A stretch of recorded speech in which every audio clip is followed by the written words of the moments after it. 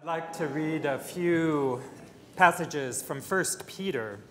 And, a lot of the letters to these early communities of the followers of Jesus had to do with advice about how to get along together as communities, because they were playing with this new thing of gathering in community and taking care of each other. As you set yourselves apart by your obedience to the truth, so that you might have genuine affection for your fellow believers, love each other deeply and earnestly. Do this because you have been given new birth, not from the type of seed that decays, but from seed that doesn't. This seed is God's life-giving and enduring word. All of you be of one mind, sympathetic, lovers of your fellow believers, compassionate, and modest in your opinion of yourselves. Don't pay back evil for evil or insult for insult. Instead, give blessing in return. You were called to do this so that you might inherit a blessing. Above all, show sincere love to each other, because love brings about the forgiveness of many sins. Open your homes to each other without complaining, and serve each other according to the gift each person has received as good managers of God's diverse gifts.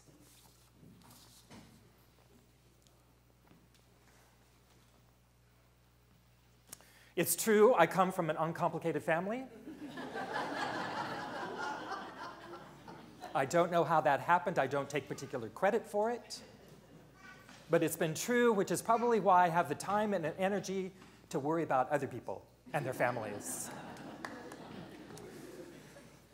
We've been preaching about families all summer, and personally it's been delightful both to preach on this subject and to hear these sermons over the course of these numbers of weeks, and this is kind of the last one in the series, and it seems to me only appropriate that we might continue, as we have been, I think, throughout this series, to open up the circle of what it means to talk about family. What are we talking about when we talk about family? And can we take that step, that mystical step, the mystical union of all, the family of all? In the past, we might have called that the family of man. We're not going to do that anymore. For a couple of reasons, not just that it's sexist, but because it also, when you say all, it opens up that possibility that we're also not just talking about kind of human beings, but we're talking about everything, like those plants that we saw on that slide. That is part of the all, too, isn't it? I don't know. I started to get this. There's a blessing, a meal blessing that I heard first in Unitarian Universalist circles, and I can't remember it, but I bet someone in here knows it. It's the one that ends about all the animals and the vegetables and the minerals that made it possible. Does anyone know that one? Da, da, da, da, da, da, da, da. Okay, it's not ringing too many bells with you. But anyway, at the last of it, we're giving thanks, and it's, and the animals and the vegetables and the minerals that make it possible. So as we think about this all, even though mostly what I'm talking about this morning is our relationship between our fellow human beings, we might just open that circle even a little bit wider to include all the animals, which includes us, you remember, all the vegetables, and all the minerals. And I don't know if there are any other categories that doesn't quite cover, but if there are, we'll just kind of consider that. Microbes, I don't know. I guess those are animals.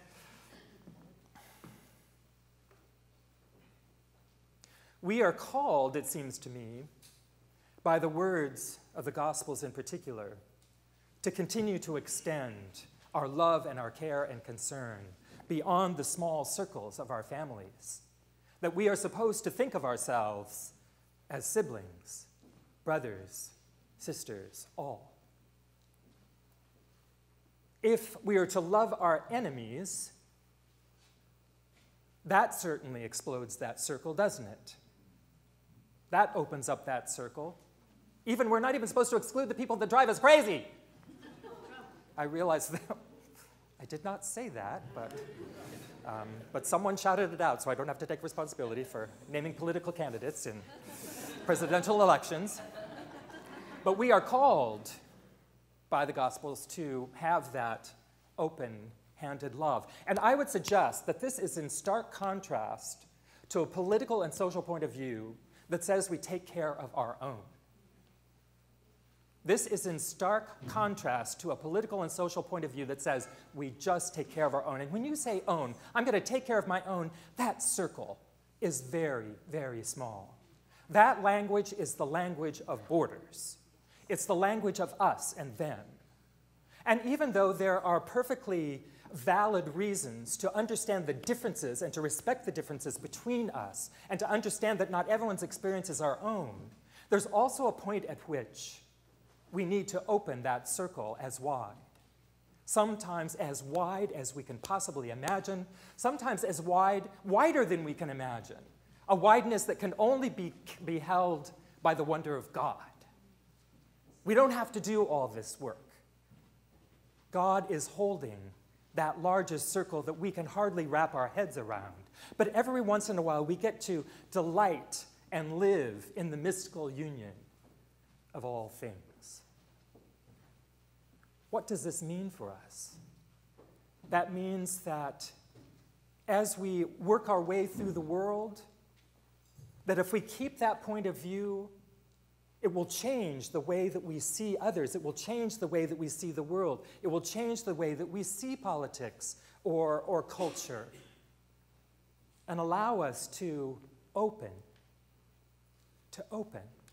which is only possible when we are fed by love. It's very challenging in the world if you're feeling beleaguered or oppressed to be open, when you are spending all your time and energy really just trying to take care of yourself. But when we can find the strength of spirit, when we can find the reality of God in our lives, we have that possibility of opening up, even if it's only for instants, for brief moments where we can see how we are all connected and how the good of all is the best good for us. The good for all is what is good for us. I was telling a story to a group of my Interplay friends. Some of you may have seen a photograph of me on Facebook in my Batman underwear. On the outside, I'm starting a new fashion trend. And I told that gathered group of people that I was wearing my Batman underwear because, you know, it's not until the superheroes put their costumes on that they're taken seriously. And so I had mine on so that people would take me seriously. And I had my Eracism t-shirt that I just bought at that gathering on as well. And I was talking to them about just a simple idea, and I think this simple idea, because you know, one of the things that I sometimes say is that if we have the opportunity to say that systems should be dismantled, we should also give people some ideas about how we might do that. We might give people a little instruction book, or just even a simple idea. Well, first of all, I think the idea of the family of all, just having that point of view, is a way to dismantle some of our systems. If we walked through the world, if we voted, if we made policy based on that kind of idea, things would certainly change.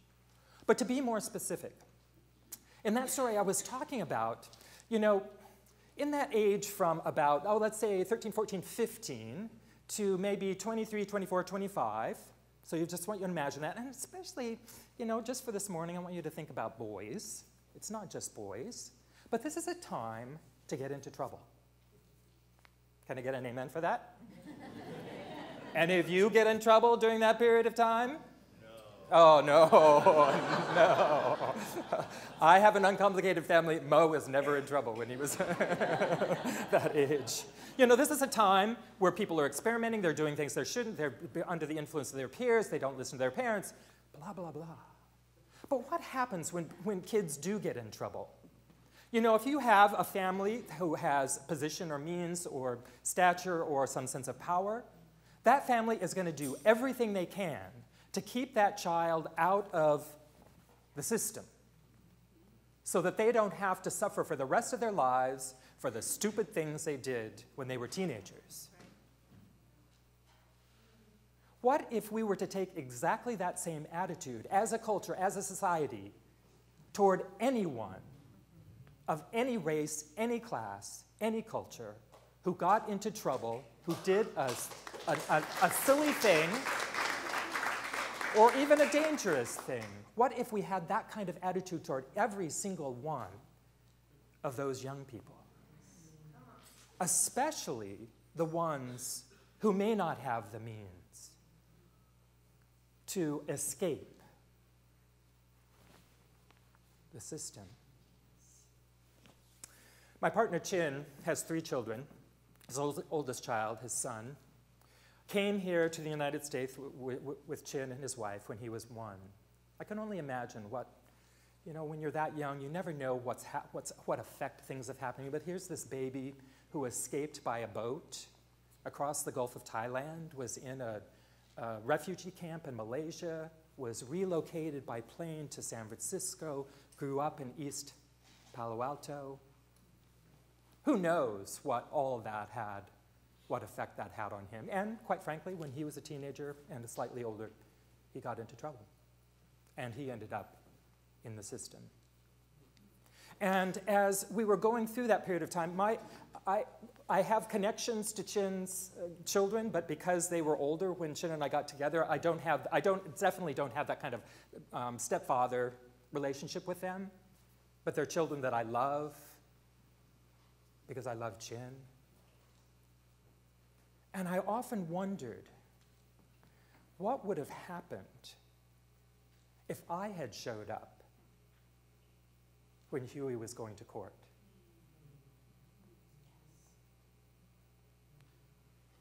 How would that have been different if a white man had showed up in that court alongside this young Asian man?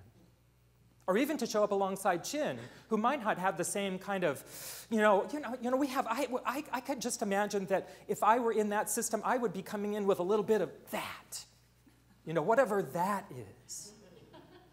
A little bit of sense of, but I'm not sure that Chin was in a position to do that, or that they had the support to do that for Huey. I'm sure they did everything they can, but I just always kind of wondered, how might it have been different if I had showed up? And what if we thought of every child in this congregation as deserving of that kind of support? And what if we brought the full force of our support to those situations in that period of time when people do things, they get in trouble, but they should not have to pay the consequences for the rest of their lives? So when we think of the family of all, even just having that frame, it's much harder to build those walls. It's much harder to think of the other. It's much harder to say, no, this is the way it is, you do not fit in here. It's much harder to say, well, because you come from this place, this station, these are going to be the consequences for you. When we have that frame of the family of all, it can change everything. We cannot do this on our own, or even as this community, or a wide community. We can only accomplish this mystical unity, in my opinion, through our connection to God, because it needs that much power, that much spirit, that much grounding, that much essential truth. So as we expand that circle, remember to rely on the most basic source, the creator of the animals and the vegetables and the minerals. Amen.